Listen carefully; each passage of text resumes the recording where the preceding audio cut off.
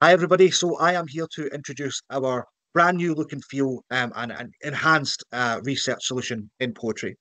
You might remember that quite recently we introduced insights into the poetry platform. We know that personas wasn't the right place for that to exist, but we just wanted to trial and see whether we get the information right, validate some of it, see what else our customers needed from us before we went and really enhanced our research solution to incorporate some of that talent intelligence. I'm quite simply going to share my screen today. I'm going to click on research. I'm going to talk you through how that works. So as always, you can find or create research that you've had a look at before or create new.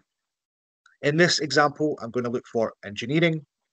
Let's do a software engineer in Glasgow. That's where I live. It's full-time on site. UK English is fine. And then we've got different types of research. So as I start to flick through here, you can see that I'm selecting what job titles are similar, what are the most important skills, what academic institutions do these software engineers study at in Glasgow. I've also got understanding companies where there's a few questions there. I might want just to ask what the companies are the most prominent in my area. I then have talent intelligence. That's things like where else might those candidates be based? What's the market mobility? What are the key issues that they're facing? Really importantly, what's the gender diversity for that role? How does the demand compare to the supply and things like that as well? We've also got things in there around growth projections, turnover rates, stuff like that. And really, within the kind of click of a button after you've selected those, we'll start to populate that information for you. So you can see here a slightly different layout, a little bit more interactive. What other job titles are similar? Where else might those software engineer candidates be based?